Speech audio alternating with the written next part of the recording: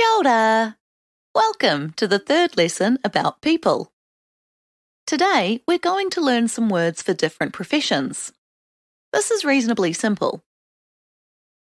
In a lot of cases, not all, but a lot of them, we put the word kai before a verb. And this changes the verb into a noun that describes someone doing the action. For example, mahi means to work. Kai mahi means worker. Kani means to dance. Kai kani means dancer.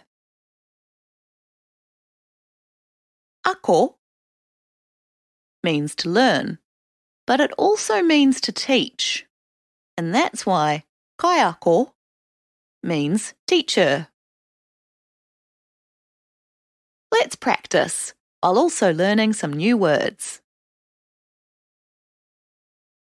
Hanga means to build. What would you call a builder?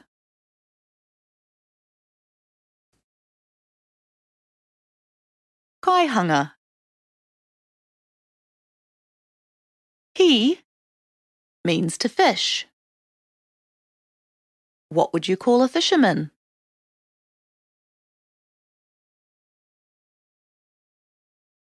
Kai he.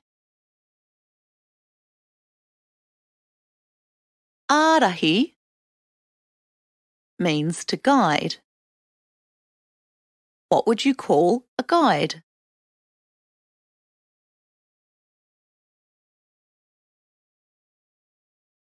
Kai arahi. Whakahaere means to direct or to manage. What would you call a director or manager?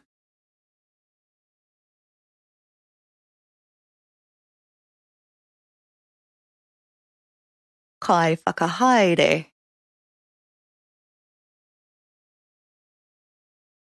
Very good. Now you can name some professions. Can you describe what you do?